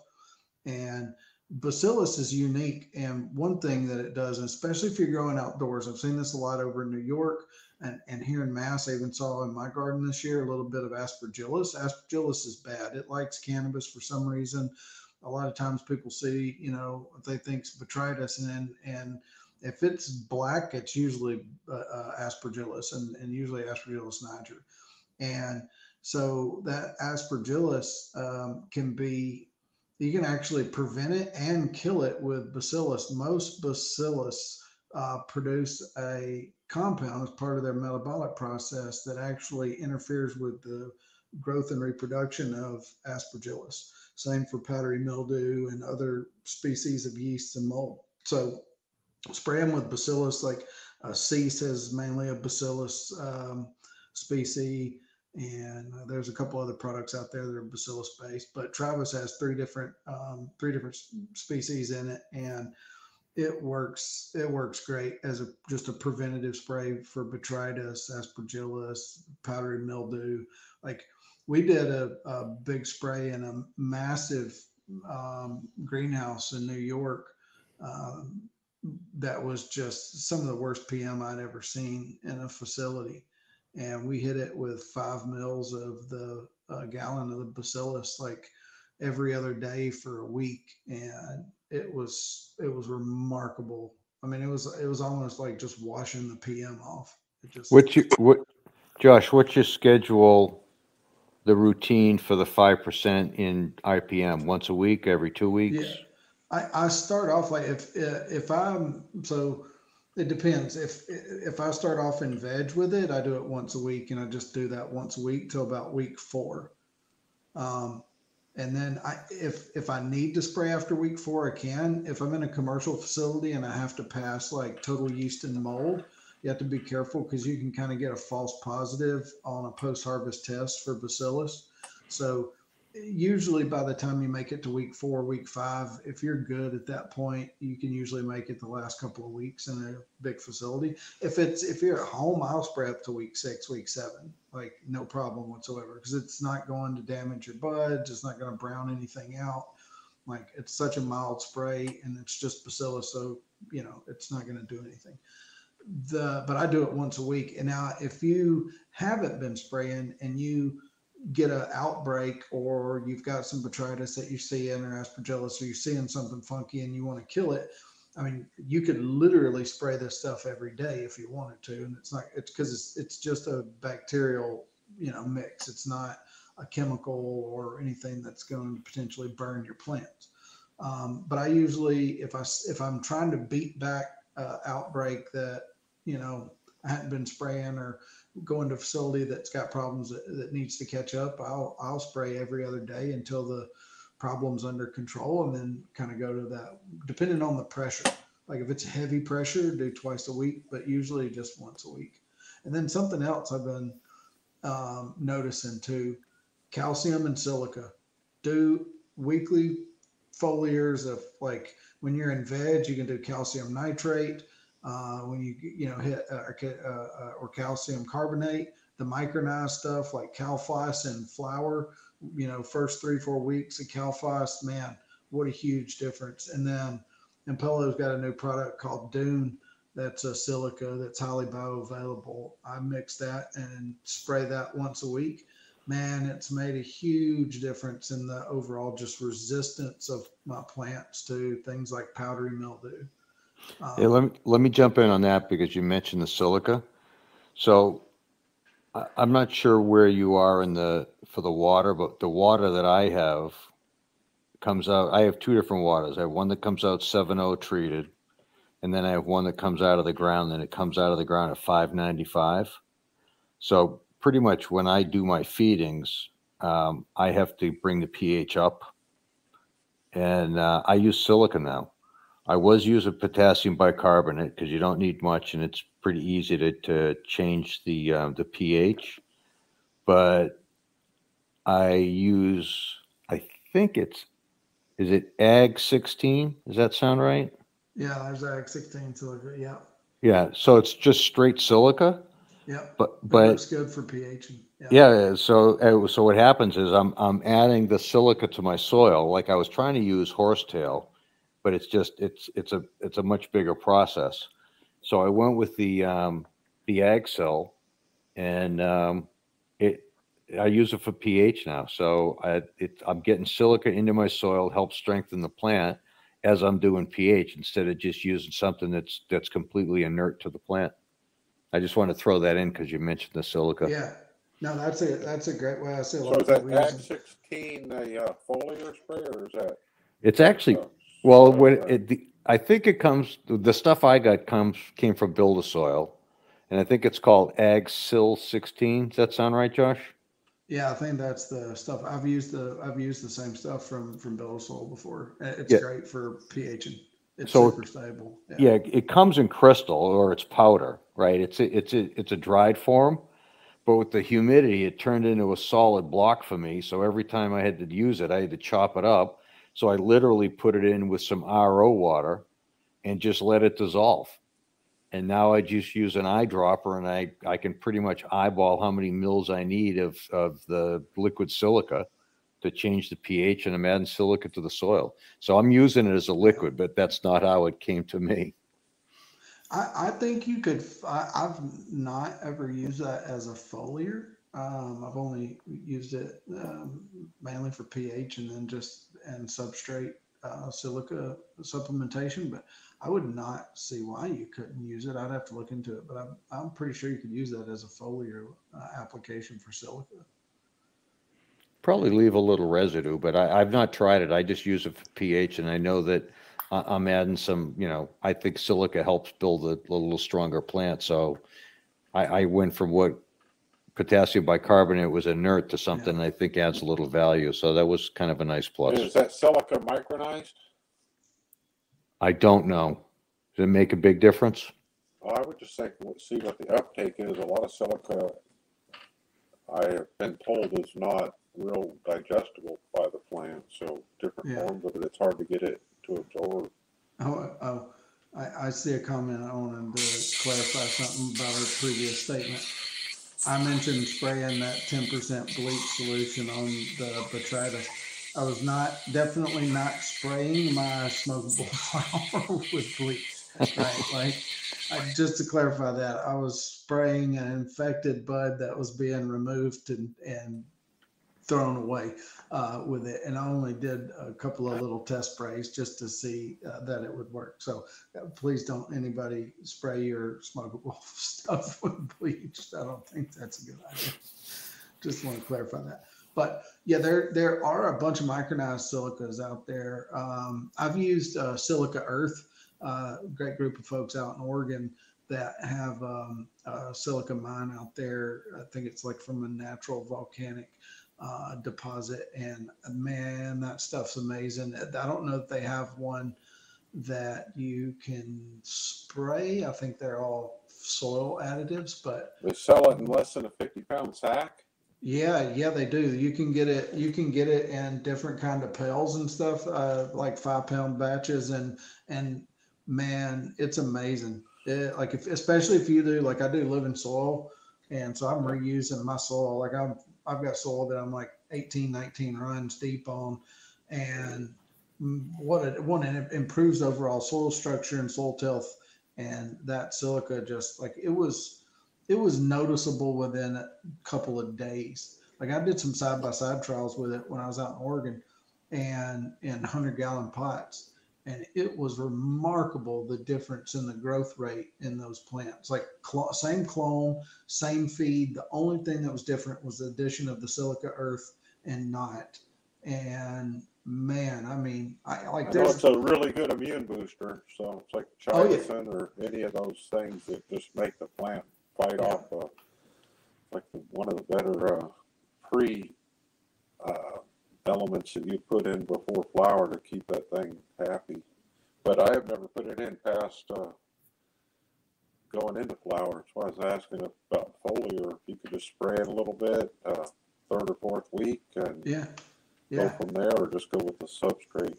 No, I've as like consulting, especially like I'll go into grows and like, they'll be 3 weeks into flower and they got plants with all kinds of nutrient deficiencies and pests and bugs and disease and shit. And so like you get the pest and the disease stuff taken care of, and then you're also at the same time like getting the nutrients on track. And like if we do a sap analysis and we get that sap analysis back and we look at the numbers and like silica's really low, the fastest way to get nutrients into a plant is foliarly if you can do it. Now, in flower, you have to be careful, right? Like, because you don't want to overdo it and burn the plants, because that's going to have a detrimental effect on yield.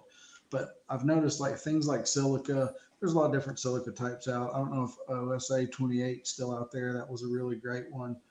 There was another one that I think a lady here in Massachusetts made this stuff. It was SIFE. It was a silica and iron compound, and man, that stuff was amazing.